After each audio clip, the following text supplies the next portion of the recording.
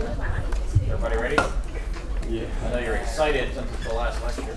Your Monday nights will be your own again, but thanks for showing up. We'll get started. There'll be a few people trickling in later. Before I introduce our guest, I just wanted to say thanks for coming. This is our last Monday night lecture here. I think we covered quite a bit of ground. We started out just talking about what the definition of news is for those who hadn't been familiar with it. We talked about all kinds of newsroom structures, types of news stories, from narrative features to the interviews, and we talked about some tips for interviewing. And if you recall, we spent some time talking about the ethical traps that journalists can get into, and that you guys are all going to avoid. I gave you those examples that went on with plagiarism and ethical lapses at various newspapers, including mine and Brian's. And that was a good session. And Ed Gargan and I did the session on international relations, and you guys asked a lot of questions there, so I think that was helpful. And of course, we had Sundra, the editor from the Nepali Times, who gave a terrific lecture on disaster reporting. And we kind of went through the gamut here. Juliana Liu gave us a really nice one on writing for broadcast from her experience both at Reuters and BBC. And we've had other great lectures. Brian gave us a great one on how to write. We now these days write for different digital platforms. And I think we've covered a lot of ground. And thanks for coming and being attentive and asking so many great questions. We're going to wrap it up. I always like to save the best till last. And so since it's our last lesson, I've invited Yumiko Ono here. If you read the piece that I actually attached earlier, you'd know that first of all, she is not Yoko Ono. Although people in New York did confuse because she only used her first initial in her last name when she moved to New York. But she can give you a bit more about her background, because maybe that she can tell a little bit about how you can follow in her footsteps for those of you who are interested in business news. But she's currently the Asia digital editor for Dow Jones, previously the bureau chief for Dow Jones and the Wall Street Journal in Tokyo. That's the Tokyo and Seoul bureaus. She was also a correspondent there in Tokyo as well as in New York, two of the major centers for covering business and finance. And she's going to talk a little bit about some of the innovative things she's doing now as the Asia digital editor, and talk about some of the creative and interesting ways you tell business stories. So I think we're really lucky to have Yumiko Ono come with us for our final lesson. Yumiko. Thank you. Okay, hi everyone. I'm Yumiko Ono. I'm the Asia digital editor of the Wall Street Journal. Today I'm going to tell you a little bit about what I do at the Journal, what I have been doing. I've been with the Wall Street Journal for more than 25 years, so a long time. And maybe I'll start off by asking you guys a question.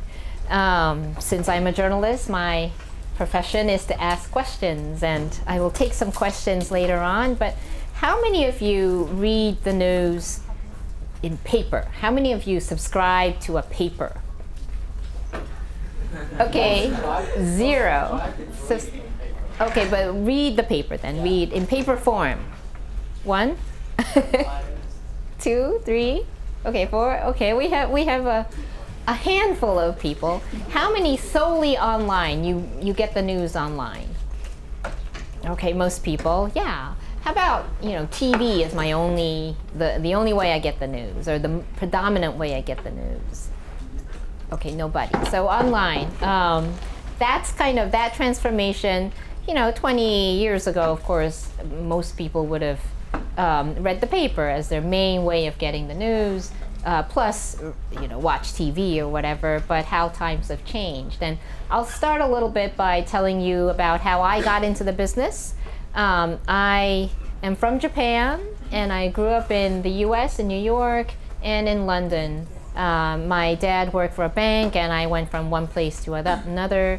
I went back to Tokyo to go to college. In those days, Japan was such a secluded country that if you were to get a university degree outside of Japan, they wouldn't recognize it as a university degree wherever it was that you went. But if you went to a college in Japan, that would be recognized around the world. So we decided to go back to Japan. And during, in those days, this was in the late 80s, there was no equal opportunity for women. In fact, so much that they were going to introduce a new law called the Equal Opportunity Law that would, for the first time, give women in Japan the opportunity to be on the same track as the men if they really wanted to.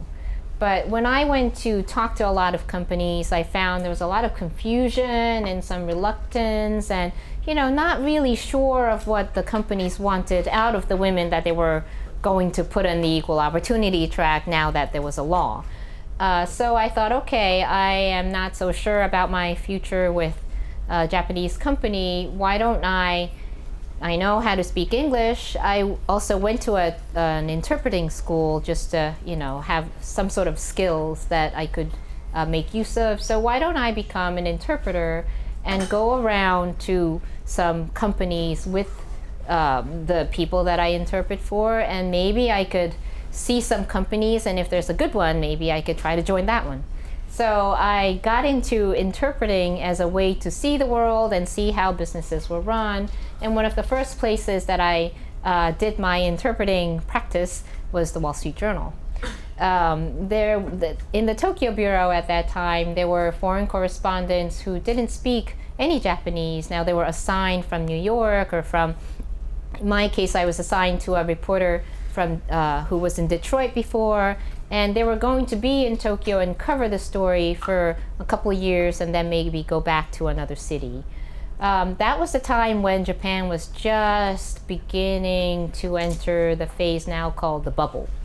And so that was when Japan suddenly swept up to the front of people's attention, and that's when people started buying up Columbia, the movie studio, or Rockefeller Center, or MCA. And so there was a lot of demand for Japan stories, and at the same time I found that, oh, it's so fun to be asking your own questions rather than interpreting other people's questions.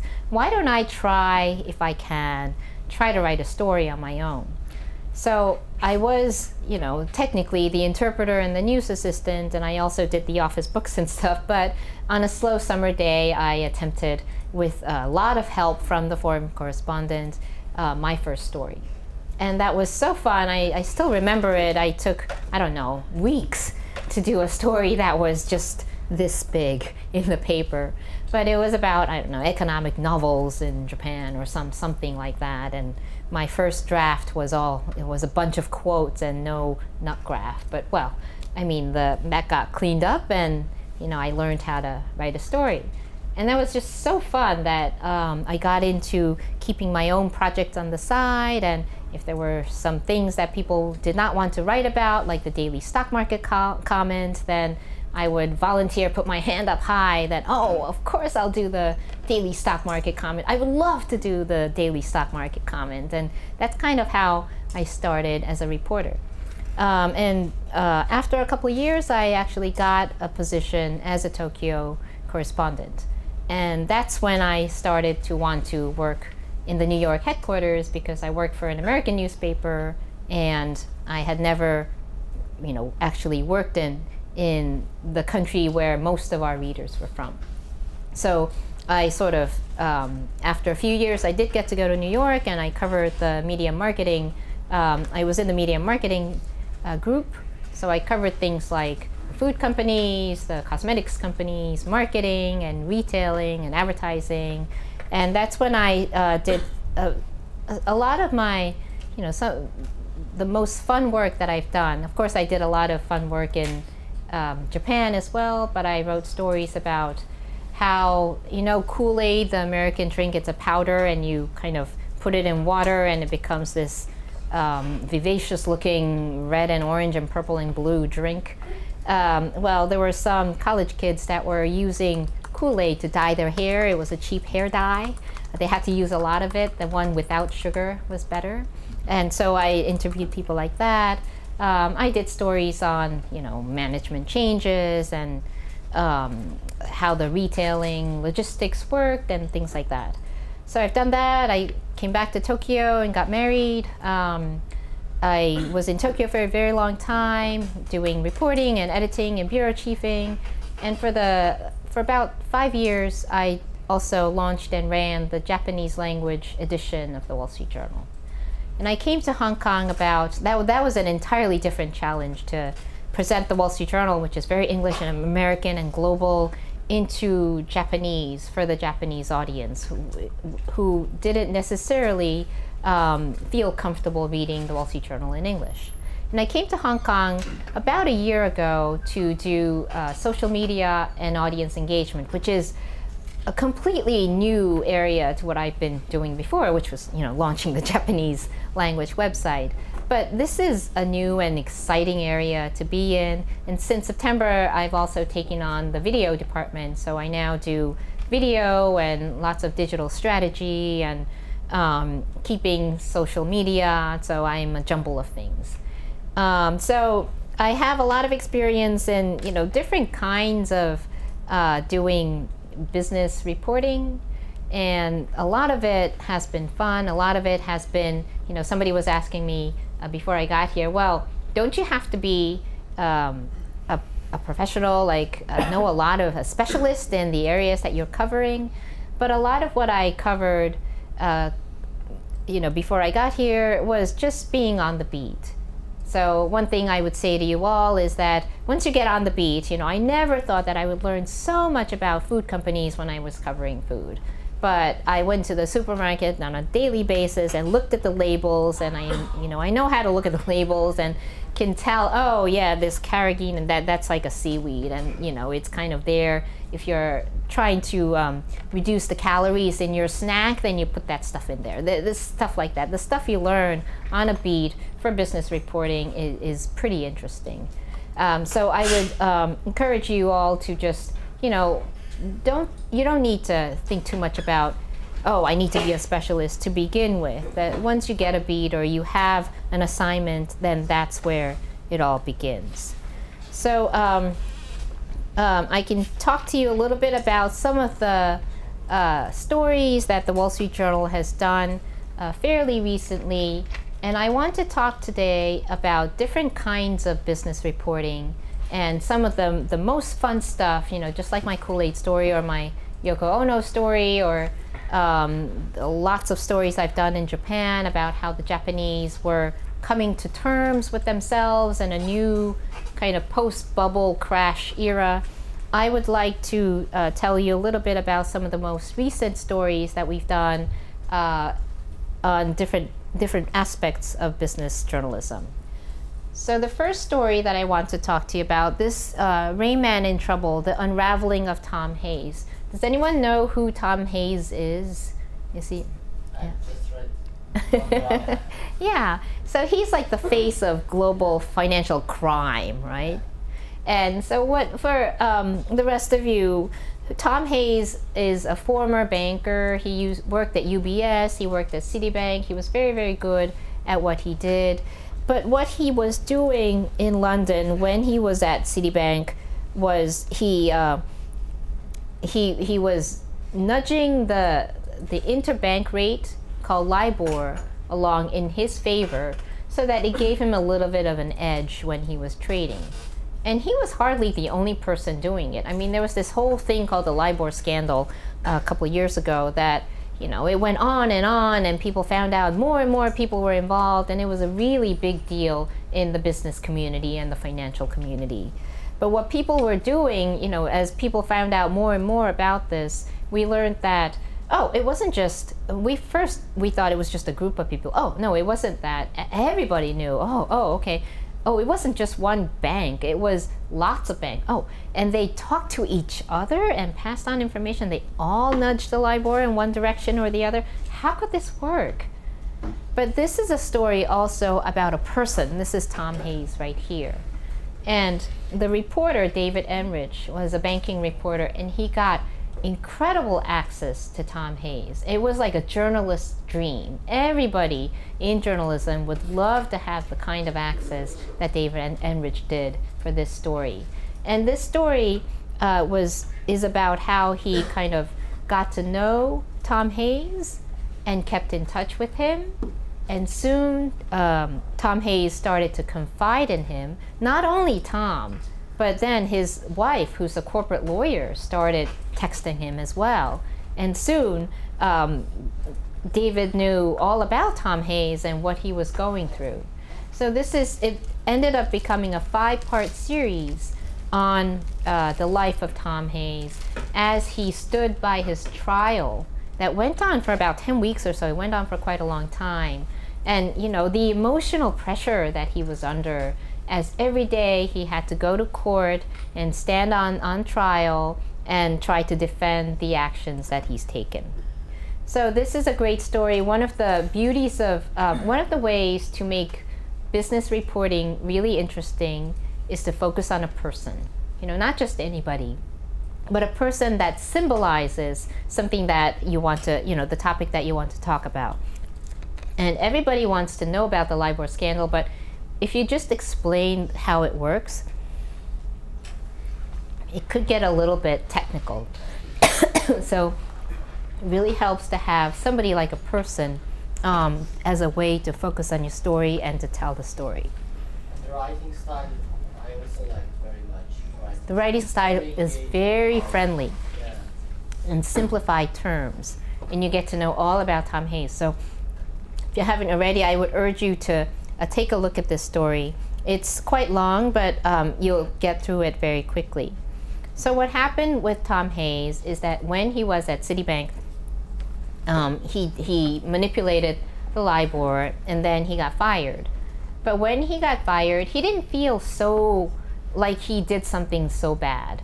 And he thought, oh, okay, so I got fired, but I will move on. But then he found out that he was going to be charged for fraud by the UK government. And his friends and wife and everybody he knew urged him to plead guilty and cooperate with the UK government so that he would give the government more information, but then he won't have to serve a sentence. But soon he found that he was also going to be charged by the US, and that was a really big deal. And while he was deciding to cooperate with the governments, he actually realized, hang on, wait a minute, I don't feel like I've done something so bad. And he was a gambler. He liked to do, you know, think about numbers. He was very good at math, and he actually opened up a whole bunch of accounts on online gambling sites and things like that. But he thought that he could game the system and actually suddenly, while he was saying, oh, I'm guilty, I'll cooperate with you, UK government, he suddenly decided, no, actually, you know what, I'm not guilty. I'm not guilty. I take it all back. I'm not guilty, and I'm gonna, fine, you know, go to trial. I will fight for myself. I'll get a lawyer. And because this was not, I just, you know, what I did unknowingly was something that everybody was doing, and I don't feel that I should be guilty. So even though at first he was going to plead guilty to fraud because he didn't want to be locked up, he learned just how widespread the maneuvering of the rate was and became convinced of his innocence. And you know, who does that kind of thing, right? So this is also a story about how one person could first go from, oh, I'm guilty, I'm going to cooperate, to, hang on, I'm not guilty, I'm going to fight the system, and you're all wrong, and I'm a victim, and the maneuvering was widespread. So it's a really risky bet that he made.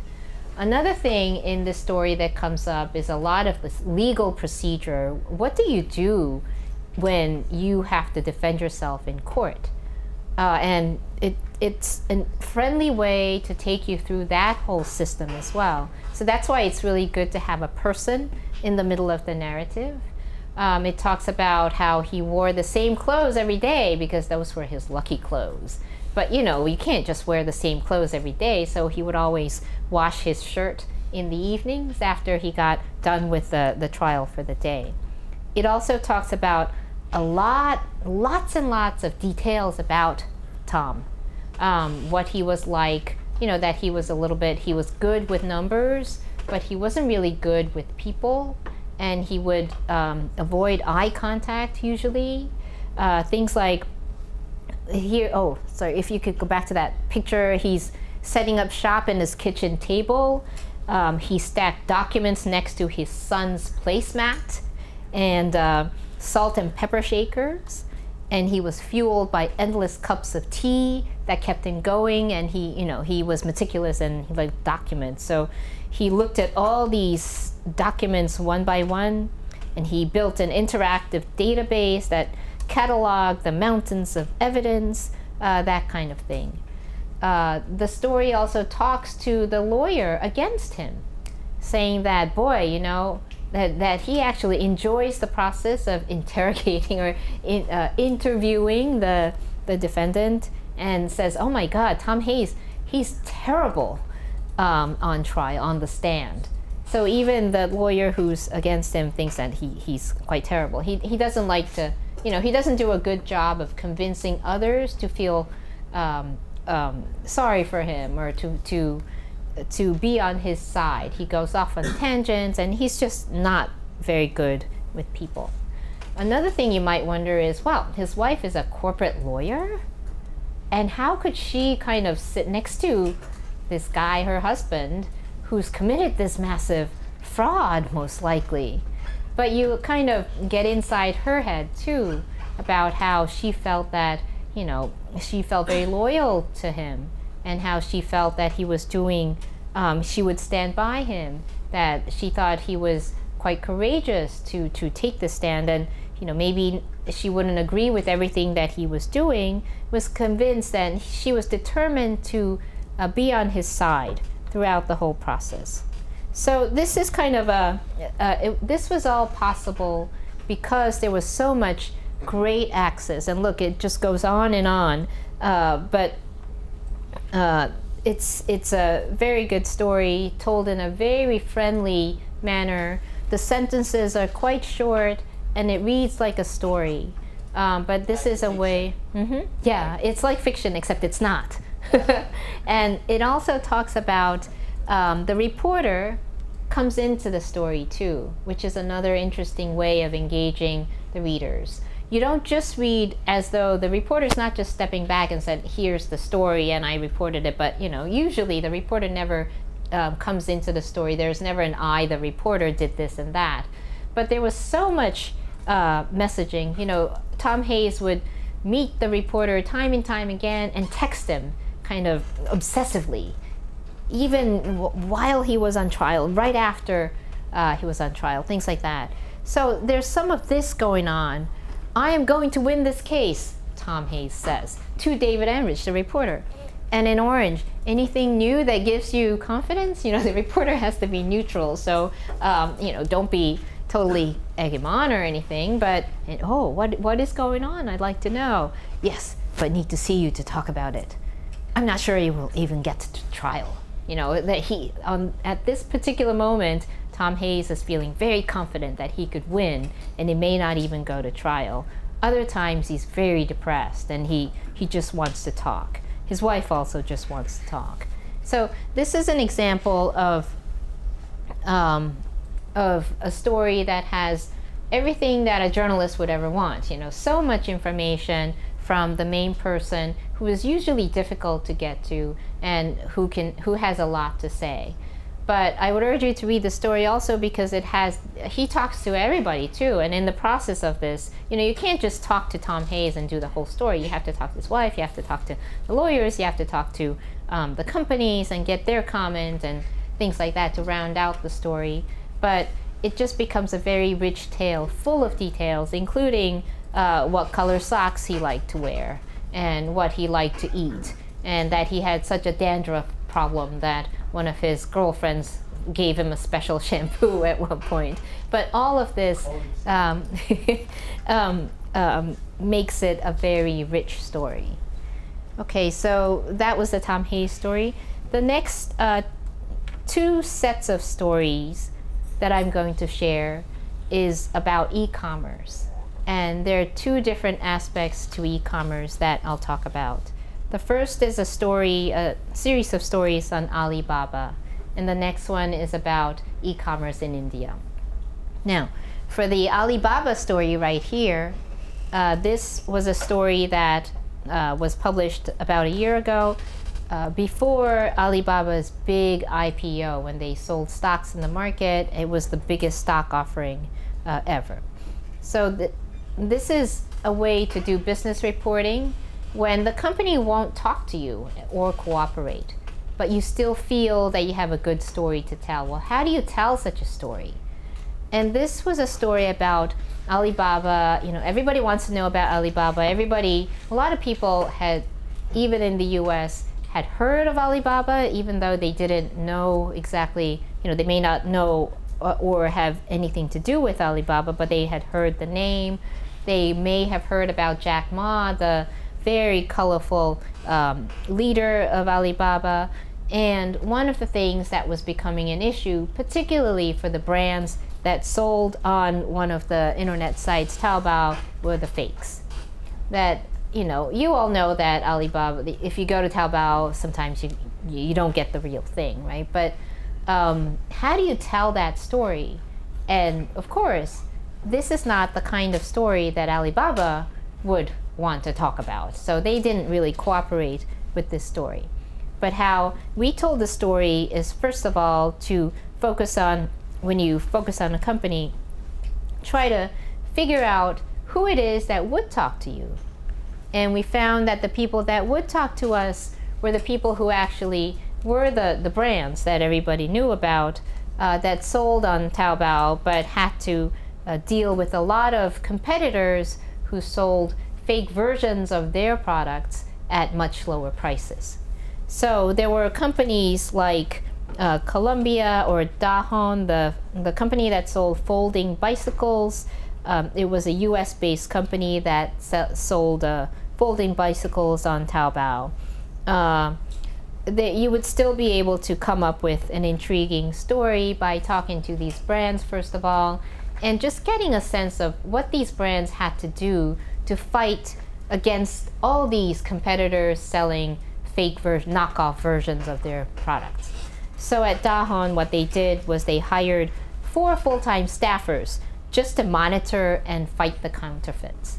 So they would have this process every day where these 4 full-timers would try to find other companies that sold on Taobao fake. Oh yeah, this is fake. So if they can tell, then they try to retaliate. Or they also had these investigators go to the stores posing as customers, sometimes wearing wigs as a disguise. And they would go and buy, and they would know that way that, oh, these were fakes. It also talks to the people who are selling the fakes. So you can't just talk to the brands that are trying to do something about it. So in this story, there's one man who was selling a backpack with a Disney character on it, but the logo didn't say Disney. It said D-Teen, or D-I-T-E-Y-N. So the reporter asked the man selling the stuff, well, this doesn't seem to say Disney. Is it a fake? And the man said, oh, I bought it from in the wholesale market, but I didn't know it was a fake, and don't know if the company has the rights to use the Disney characters. He's just selling the stuff. And we also got Disney's comments, who said that some of the products of this man that we talked to are genuine, but couldn't comment on the particular backpack that had the logo DTN on it. Even though Alibaba wasn't cooperating with the story, there was a lot of public information that we could use in the story. For instance, Alibaba was named by the US Trade Representative in its list of the notorious companies for selling counterfeit goods. So Alibaba had to submit a report saying that, oh, we're going to make these improvements, and that's why you need to take us off this list. And in this report that we got a copy of, it said what it was doing, how it would find the counterfeits in 7 days or less, and these are the procedures that they would go through to get rid of them, and how they're making improvements and lots of progress here and there. We also looked at some of the online presentations that Alibaba had to the Western companies to get a sense of what it was saying to others, what it was doing. This was also a digital package, so we decided to have some fun with it. In addition to this main story here, we also had a quiz. Can you spot which item is real versus fake? We also had, and here are the 4 examples that we had.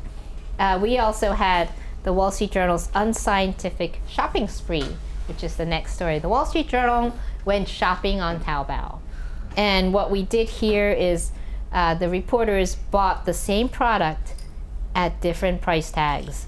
For instance, there was a North Face fleece jacket selling at $25 and $60, even though the real thing in a regular retail store costs more than $100. And then when they were buying the products, they would send a message asking the sellers whether the products were authentic. And guess what?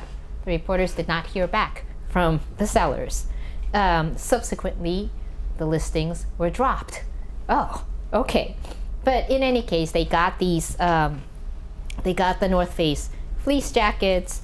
When placed side by side, they found that the fake jackets were of a much different color than the real thing, and they had separate labels sewn onto them.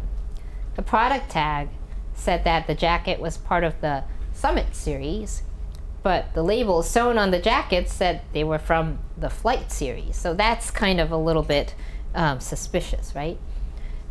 We also got these Tory Burch wallets, 3 kinds, I think, all of which were priced much lower than the $350 that Tory Burch usually sold her wallets at, and found that there was a receipt in one of them that looked like it came from the IFC shopping mall.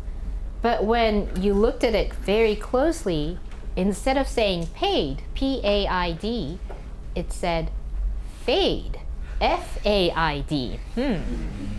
And the phone number, when we called the phone number that was on the receipt, it wasn't the Tory Burch store, it was the number for Lane Crawford. So, of course, you can't stop there. You have to do the whole thing. So you have to go and get comment from Tory Burch, and you have to go to the Lane Crawford store and check out whether that wallet was really purchased from there, and it didn't seem to be the case. Well, we did everything we could, and it was kind of interesting. This was a fun story by the reporters to say, oh, well, look at this one on the right and look at that one on the left, and the colors of these two the awfully cheap Tory Burch wallets, they look different, and the smell, one of them smelled more plasticky than the other, and they had different kinds of, one came with, carefully wrapped in a fine paper, and the other one didn't. So all kinds of things that you could find. This is, by talking to, even though the company itself didn't cooperate so much, by talking to so many people that also sold on Taobao, we were able to get a nice, good, round picture of what the situation was, and we had fun on the side, just talking about, doing our own shopping and comparing. Okay, now, so the last stories that I want to talk to you about is to focus on a process. And we do these stories, I call them the yarn stories. But to make some of the most intriguing things about business stories is, well, how does it work? So you saw some of that in the Tom Hayes story of, well, what makes this guy tick? How does a court process work? But in this last batch of stories, it's about, well, how does e-commerce work anyway in a place like India? And what we did is we followed, we were seeing that, e-commerce in India, there are a lot of companies that want to get in on this. They want to actually become the Alibaba of India. And there are a lot of companies investing a lot of money into this vast country. But is it all worth it? And is India prepared? And can they make money? Because not everybody seems to be making any money in India. Does it really make sense to get something that doesn't cost so much all the way across India on a plane and trucks, and the roads aren't that great? Well, what does that look like anyway? So this was kind of a reporter idea during a brainstorming when they were talking about how they could best show in the most interesting way what e-commerce was like in India. They came up with this yarn story. So this is the story of the journey of a $3 sari. And the owner of a hair salon in southern India went to a website one day and bought this sari. And that sari was in a warehouse 1,900 kilometers away in northwestern India. And so it's the story of this 1,900 kilometer journey from Surat in western India to this hair salon owner's home in Madurai in southern India. But during this process, more than 30 people handled the package. There were 2 overnight truck journeys, a long-haul flight, and a motorbike ride on a bumpy road filled with potholes. And how do we know all that? It's because there were 2 reporters on this story following the sari all the way from point A, the warehouse, to point B, the hair salon owner's home. So I explained a little bit about the backdrop of why we wanted to do this story.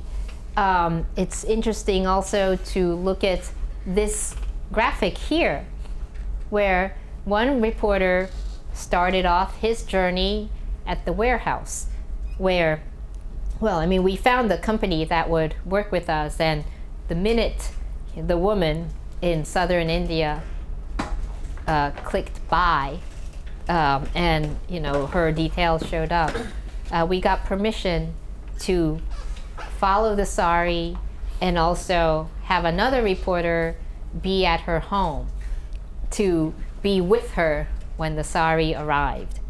So one reporter, Sean McLean, started at the warehouse and got followed by taxi, the truck that had the $3 sari that she ordered. It was a very arduous journey, and twice did Sean McLean, there was a flat tire once, there was an accident when the taxi went over what the taxi driver called a boulder. So, the flat tire. And once the taxi driver in the middle of the highway decided that, I don't really want to go to where you said you wanted to go, so I'm just going to leave you here and not take you any further. So stranded on the highway in the middle of the night twice. But Sean got to know the truck drivers pretty well and found that they had a very hard life and not much sleep and the long journeys and potholes and whatnot. There was also a monsoon in the middle of this, which meant that it was very, very difficult to make some of the journey. The plane, it was very difficult, they learned, to get the packages on the plane because something like 10% of the packages were rejected for one reason or another. And if they can't make the plane, then that's part of it. Well, here's the monsoon and what happened. How difficult could it be for the truck carrying the $3 sari to make this journey through something like this? After it gets off the plane, sometimes there's only one truck a day that gets from where the sari is dropped off to the last leg of the journey. Then after the truck, there's the motorbike man. And this motorbike delivery man, he carries a huge knapsack where he carries everything that he needs to deliver that day in it, whether it's a sari or dumbbells or whatever it is, and carries the entire thing upstairs and wherever as he goes from delivery to delivery, because he doesn't want anything stolen. So just imagine what the human effort is that goes through, handling this $3 sari from one place to another. And if, let's say, after all that effort, the woman wasn't at home or something, and then that sari gets put back in the knapsack, and the next day, the delivery man starts all over again. And in India, we found that, my God, this is really a difficult process, because of the 500 deliveries that you might do in a single day, about 100 are returned for this company. So it's still pretty much a work in progress. No wonder why companies aren't making so much money. Does it make sense? Well, people have to, companies will have to come to a decision soon. Do we want to continue to invest because we want volume and lose money in the interim and, not worry so much about that? But do we just want volume, or do we have to start charging more for the delivery fees, in which case people might be turned off? Or do we not use planes and take more time with trucks only to deliver that $3, something like a $3, sorry. So this yarn story is a great way to show, this is the kind of way you could show something interesting about business for the general audience. Especially us out here in Asia, we have to figure out how to make readers maybe in the US or the UK or some far out place where people may not be interested in Asia or India or China or Japan. How do we get them interested? Well, here is a way that with visuals and the yarn process story, that we could make a story come to life and to engage as many people in the audience as possible, as many of our readers as possible. So this is the kind of thing that we've been doing at the journal. I could turn to questions, or if Do you want to? This is the same one. yeah, this is the so this is the reporter's notebook. I think this one anyone could read. Yeah. Anyway, but if you want to see what a reporter went through to get this story, I kind of gave you the highlights here, but I would encourage you to read this story by Sean McLean on what he had to go through, and in this story it tells you all about what it felt like to be stranded twice in this 3-day journey, while his colleague Newly Purnell stood by patiently waiting with the woman at the hair salon, waiting for that sari to arrive. So. Can I ask the first question? Sure. Before you guys, in fact, how many people does it take to work on these? That's a good question. So we have, writers, yeah. editors, so what This happens? one, these are quite labor intensive. Yeah. So for this story, there were 2 reporters, Sean and Newly, and then there was a videographer who went along with Sean on this arduous journey, braving the monsoon and whatnot. And then there are a few editors that work with the reporters.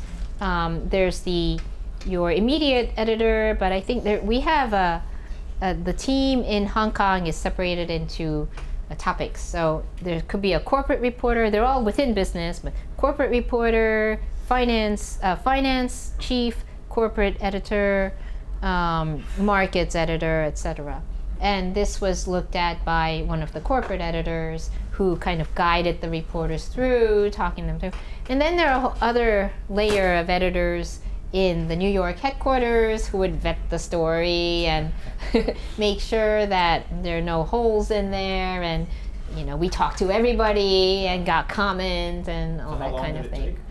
It took quite a bit of time, weeks. Yeah. Weeks, yeah. Yeah. And if you think about it, it could be a coincidence, but actually the whole process was thought through quite carefully, because we wanted this journey to be, to show some of the more dramatic aspects of traveling in India. So we wanted something that was heavy but not so expensive, and we wanted it to travel kind of across India. So, we needed that plane ride. Right. I saw a few hands. Becca. And no, I was gonna ask if there were also other shorter stories coming up during the reporting there, like in the week. Oh, yes. So more for the Alibaba story. One story leads to the next one. And while they were doing the fake story and getting to know all these people at luxury brands, they came across a couple of stories. One was called the gray market story, and that's where, not everything is, if you're, I don't know about Hong Kong, but in Japan, you're only supposed to buy from the Japan office or Japan store. but there are all these people who import from Europe or the US at a cheaper price, and there was all that going on, and you know, can you actually, are those fakes? Or some are genuine, but what's allowed and what's not? There's also another big story that came out of that called blushing. And these were people who, I think it's a number of fans that, you know, you can manipulate the number of people who like a product or something like that. But one story idea leads to another, and it just keeps going. So it's a great way to, you know, as you do the reporting, you just keep getting more and more and more stories. Yeah. Sorry if I can with Mr. Hayes, sorry, I don't remember his first name. Tom, yeah. Because it was such a long time, also the reporting took such a long time. Yes. And it probably went a lot deeper, the relationship, than even the reporter expected. Does the angle keep changing? Or like, when do you decide to? Okay, Oh, that's a great question. Yeah, especially, you know, this is real time, so you can't like go dark for months, right? Yeah, If you're a reporter. When do you decide, like, okay, that's it, like, and we're gonna go with this. So there were lots and lots and lots and lots of Tom Hayes stories, anyway, in the course of this. There were spot stories, you know, there was the trial, so the regular stories, and at the end of it all, there was this. Yeah, so I mean, you need to do both, especially, you know, now in the digital era. I mean, part of my job now is social media, so you have to put stuff up on Instagram, and you have to tweet your story, and you know, you have to engage and put up Facebook posts. So it's important to, it's very difficult to know, because you want to keep everything until the last minute, but in this day and age, you have to come up with segments and, you know, different angles, but you could still save. I mean, this is an example that shows that even if you do the spot stories, you can still do the big story at the end, and some of it might overlap, but it doesn't really matter. Yeah. Yes. Yes. Yeah. For the first story, the Yeah. Tom Hayes story.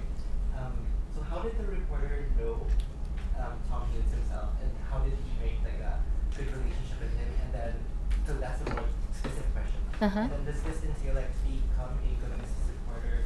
Do you really have to be like kind of friends or like constantly interacting with business people outside? To get good sources, you mean? I mean to be a good business reporter.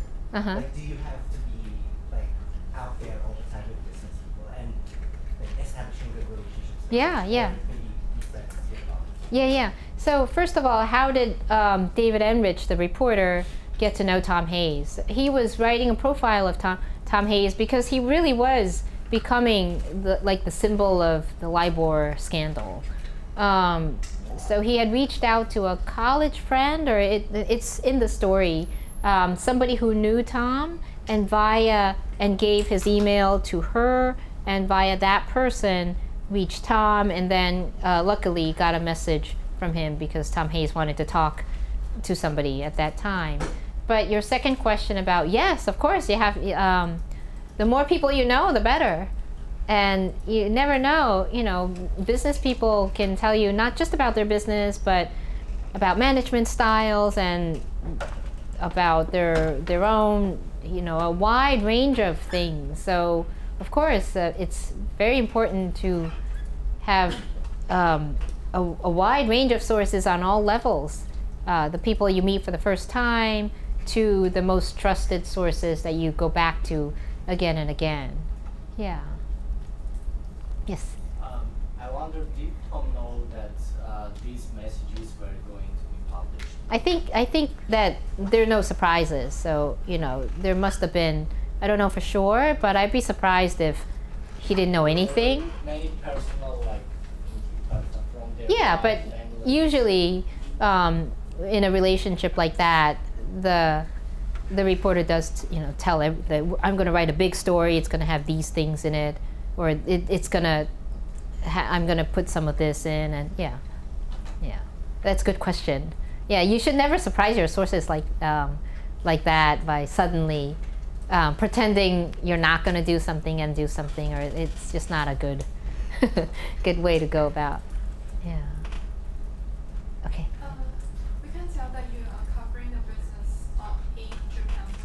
Mm-hmm. And we kind of familiar with the Japanese enterprises culture from like the popular TV drama Yeah. Hanzawa Naoki. Uh-huh. Yeah. But we can tell that it's very stressful and strained to work for the companies in Japan.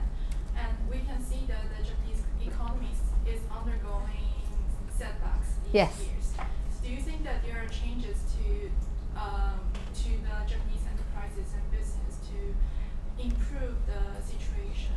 And is the culture in the Japanese companies change as well to face those problems? Yeah, Japan is definitely changing, but it's changing very slowly.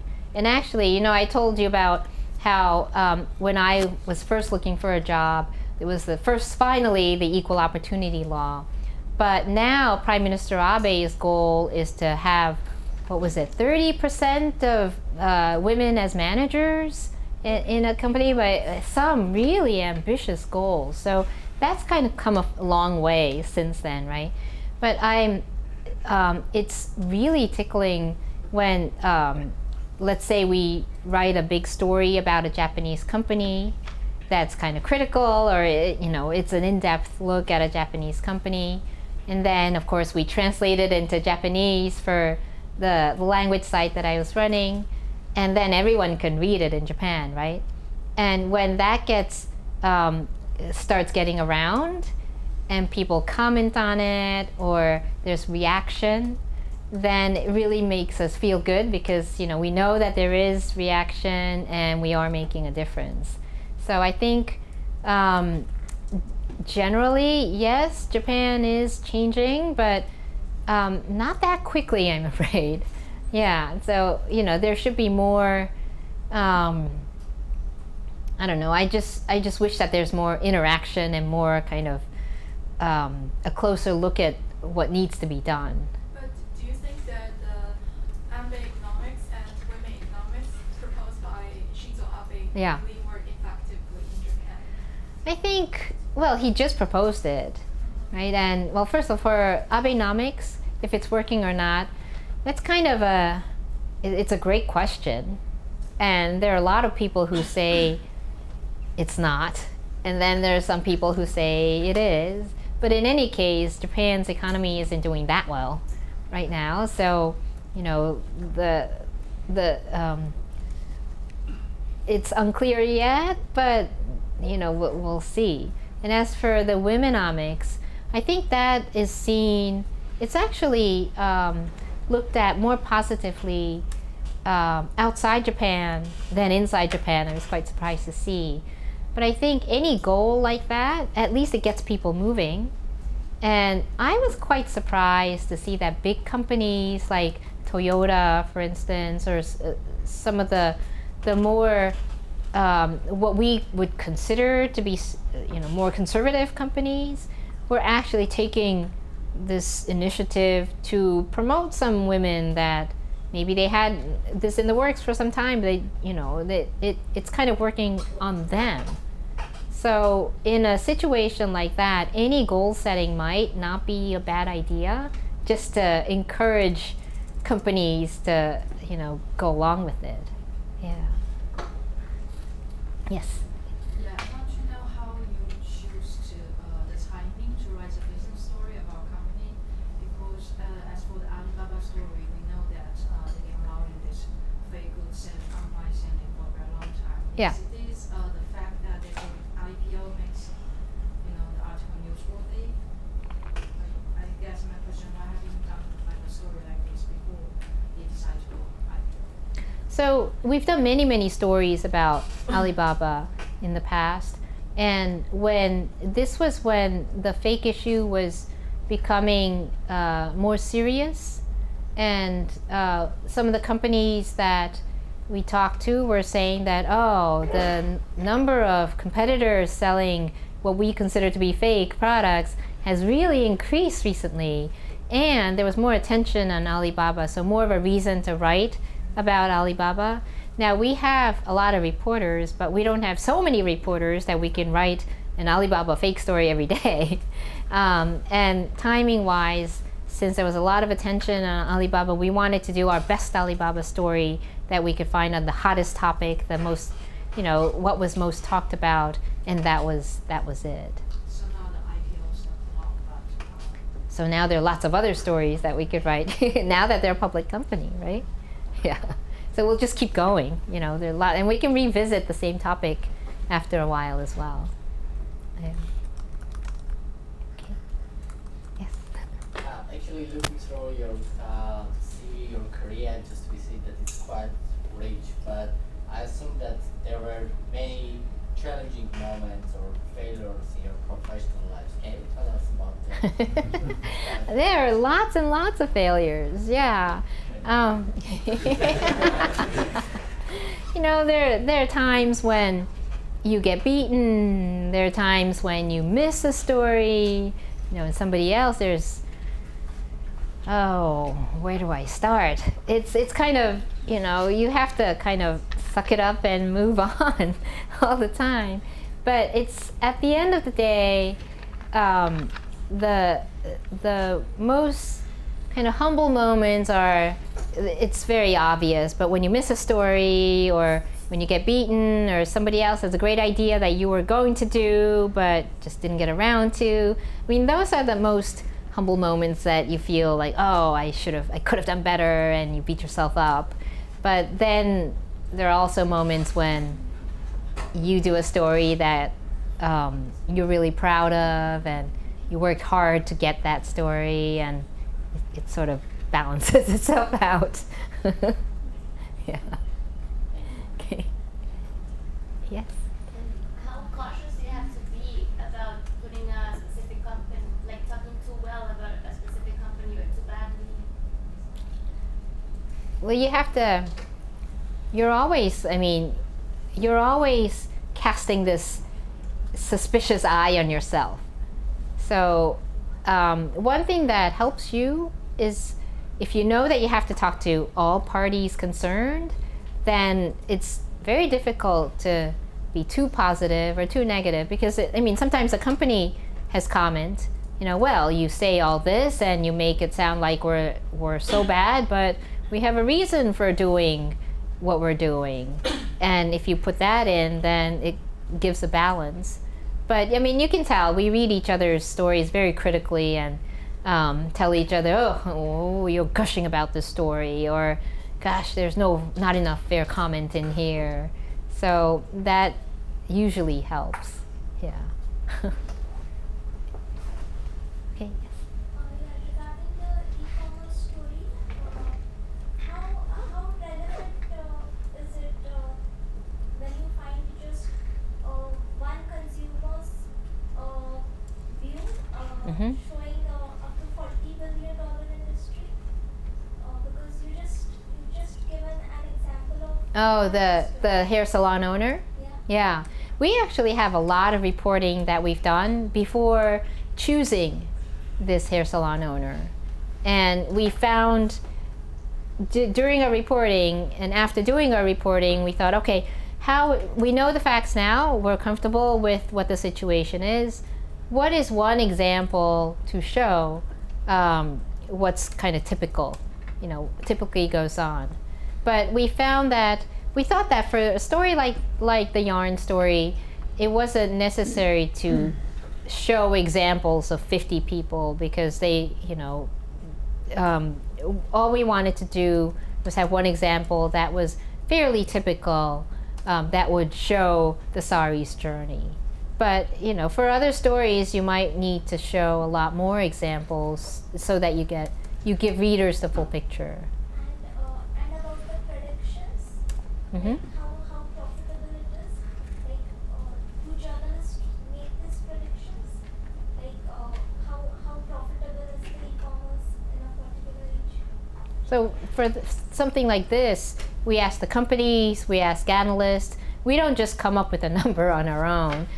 We do our reporting by asking as many knowledgeable people as possible, you know, what they think, or the people who are actually crunching the numbers, or who are looking at the industry, to give their best estimates for something like this. Okay. Just one thing. Yes. Being in charge of digital, do you also as an editor have to look into the performance rate of the articles you do on digital? If yes, what are the key metrics and how do you monitor? Does this influence content you're putting up? Those are really good questions. So some of course, we look at traffic numbers. We look at share numbers. But some of it we have to take carefully because a lot of our stories are behind the paywall. It's for subscribers only. So then if you compare... We have noticed that, yes. So if you have a story that's free for all versus a story that is for subscribers only, of course, the traffic numbers are going to be higher for a story that's free for all, for everybody. But so you can't just look at the traffic numbers, and you have to realize that, if there's a story that you're very proud of and it's behind the paywall, then it may not get as much traffic as a story that's free for all. We also know that, well, if you just look at traffic numbers, then a lot of the times it's not the biggest news business stories that get the biggest traffic. It might be more a lifestyle story or a how to manage your money or that kind of story. So everything is taken, relatively, and we would say like, oh, for a story like this that's behind the paywall, if it got this many shares and if this traffic was about this much, then that's pretty good. That's the kind of thing that we would say to ourselves.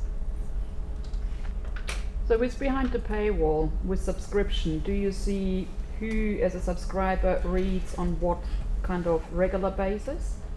For each subscriber, I don't have that level of detail, but we do get a sense of what our subscribers in general reading versus what non-subscribers are reading, or whether, obviously the subscribers would be reading more stories on our site than non-subscribers who might just have come across a news story via social media or just happen to be searching for that, a story on that topic. So we do things like this, but it's kind of a very experimental stage at this point where we have to take into account a lot of data points and try to figure out, oh, this kind of, but there are still trends even with this limited and lots of different factors to take into account. And one thing we've noticed is that, especially with mobile, the screens are so small that we didn't think a story like, we weren't so sure how many people would read a 5-part series like the Tom Hanks story, long. And we actually found that, my God, a lot of people, a lot more than we expected, read our stories on mobile, and a lot of it also came from social media. So, we're very encouraged that the long-form journalism that we're very proud of and have a long tradition of writing has been so well received. Yeah. Okay. Any more Yes. questions? I thought I saw some more hands back there. Nothing? Francis? Nobody? Shaking his head. Just one more. How do you decide which article will be on paywall or private? That's decided by a bunch of editors. Usually the core stories, the business stories and finance and a lot of the tech stories would be behind the paywall, and more the lifestyle stories or the blogs and videos and graphics would be free for all. But there are some, tweaks even within business or within the graphics, or some are paid, some are not. Yeah, but great question that everybody is trying to figure out right now. I spent the weekend trying to figure it out. Any last question, or was that it? If that was our last question, please join me in thanking our guest for spending time with me. Thank you. If you're not in a real hurry to get out, I'm sure when we finish, some people come down and want to talk to you because they were too shy to Of course, just of stick around course. for a couple of minutes. Okay. And I'll just take just a minute on behalf of Joe and Brian and myself to say thank you all for coming to this. We still have the labs coming up and you still have papers due. So I will see you, but we'll all be around. I'll be around, especially I'm not going anyplace. I don't have any internships, so I'll be around. If you need anything, come and chat with me. I'll be around. But this will be the last time we meet on a Monday night. I think you're here to see Darcy on regular Mondays, but it's been fun for me. One of the fun things is getting to meet all these great people I know in town, who I get to invite in and get to chat with them because of you, and of course meeting all of you. So thanks for coming, and I hope you guys enjoyed it. Thank you. Thanks again. That was great. Thank you. Really lovely. Thank you.